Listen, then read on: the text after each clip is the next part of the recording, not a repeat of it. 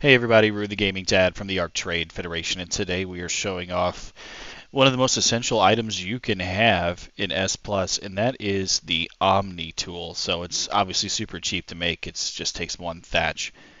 But what it does is far more valuable than one piece of thatch. So we'll open it up here, and we'll just hold R, and you can see all of the things this Omni Tool can do. So the first thing that it can do, we'll just start from the right, is the basic transfer. So if you have items that need to move from one structure to another, so we've got some element shards here, and we're going to right click on that dead storage, and you can see it says source set dead storage. We're going to put it in our auto crafter here because it makes element for us, and then it transfers all of those resources, and it created the element for us. Same rules apply in reverse. We'll hit right click the auto crafter, right to our element, puts it right where it needs to go. So real simple, real basic. One click, one item to another very easily. The next thing you can do is the advanced transfer. And the advanced transfer, as long as you're within range of the items, and the range is pretty far, you have some real control over what you want to put and where. So, for instance, we'll just choose giant bee honey. And we're going to take all the giant bee honey from all of our structures, and we want to put it into our S Plus dedicated storage that we have set up. So I'll walk over here and show you. So there's our giant bee honey. And outside the door here, we have all of our beehives. So you can see it's got all of that honey ready to go. So you can do a basic transfer. You could click each one and click the dead storage, but that can be kind of a pain. So what the advanced transfer does is, like I said, we'll go from all structures, and we'll do giant bee honey, and we're just going to put it right into the S Plus dedicated storage, and we'll hit transfer. And what that does, you can see it's 31,187 bee honey was now transferred out into the dead storage. So there you go. So it just consolidates everything and puts it away.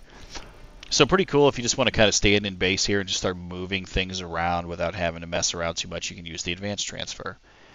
So the next one's the inventory assistant. This is kind of cool if you're just running around, gathering meat, doing your thing on the map, and you click the inventory assistant. You can kind of set it up to where anything that in the game that you get in your inventory, if you don't really want it, it'll either destroy it, drop it, things like that when you're riding, when you're not riding. But if you don't want any armor that's less than journeyman picked up, it's just going to drop it or destroy it. Same thing for weapons, same thing for saddles, any skins, recipe, ammo, all those things. It can set it up to where you can either destroy it, drop it, how often you do it, when, like I said, if you're riding a dino, not riding a dino. It's pretty cool, so it can kind of keep you moving pretty simply. The next one is dedicated storage. Now this one's really cool. So what we're going to do, we'll get rid of this for a second. We're just going to start pulling some items from dead storage here. So we're just going to withdraw some stuff. We'll just start walking around here. We're going to grab just random stuff. It's metal. Now we're full. So now what we're going to do, what we've got in the inventory is all of these items. And we'll drop some of this stone just so we can actually move around, since we're encumbered. But you can see we've got all this stuff in our inventory. And we want to put all this stuff in dedicated storage, but we don't really want to walk up to each one of these dead storages and hit deposit. So what we're going to do is we're just going to hit dedicated storage, and we're going to right click, and it just sends all of it to each dead storage, and you're good to go. So again, you come back from out and about on the map, you've got random resources, you can just hit the dead storage, right click, and it's done. The next is one of my favorites, and that's the teleporter. So if you have an S Plus teleporter and it's powered with multiple generators, you have the ability to do a lot of different things. And we do have a video in our S Plus playlist that can show you how to do this. But just a right click, I can go to any one of these different areas and teleport there without having to actually be at the teleporter pad or the teleporter post to be there. And if I right click, it'll also put down a beacon. So if I were to just run away and get myself into trouble and I want to get back to that beacon, I can. There's my Rune S Plus teleport beacon. And it teleported me from there to there, which is pretty neat. So the teleporter option is amazing when it comes to the Omni tool. So we'll teleport back here to base, and we'll show off the scanner. So the scanner is great, again, if you have a... Get back in the base here. If you have a transmitter that's powered by multiple generators, again, there's a video in the guide on this and how to do it.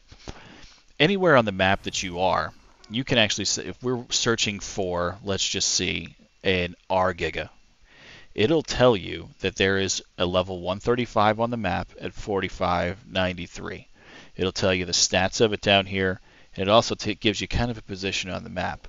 Fjordur is a little different because it has different realms, but it does give you the idea, or the place to go to where to be able to find those dinos. So especially helpful if you're trying to gather trophies. So if you're on the island and you're looking for alphas to go for the tech cave, like this here, it would tell you where this alpha Rex is. You can go ahead and kill it. So it makes things like that super cool. That's super simple. So the last mode is RTS mode. So RTS mode is pretty cool. We're going to open up, we're going to left click, and it kind of gives you a bird's eye view of the area. You can zoom out, you can zoom in. You can only go so far as far as zooming out. But what it can do here is you can see I've got some tech striders here, and you got a Carno over there. Maybe we don't want these striders messing with this Carno. And we've selected them. You can select anything in that radius.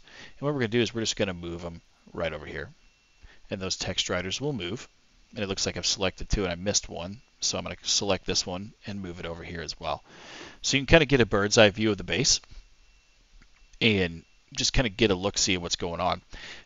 If you're using a mouse, you need to hit the middle mouse button, and that will bring it back to your view, because otherwise some people get stuck in RTS mode and they don't know how to get out. You do have to click the middle mouse wheel in order to be able to get out.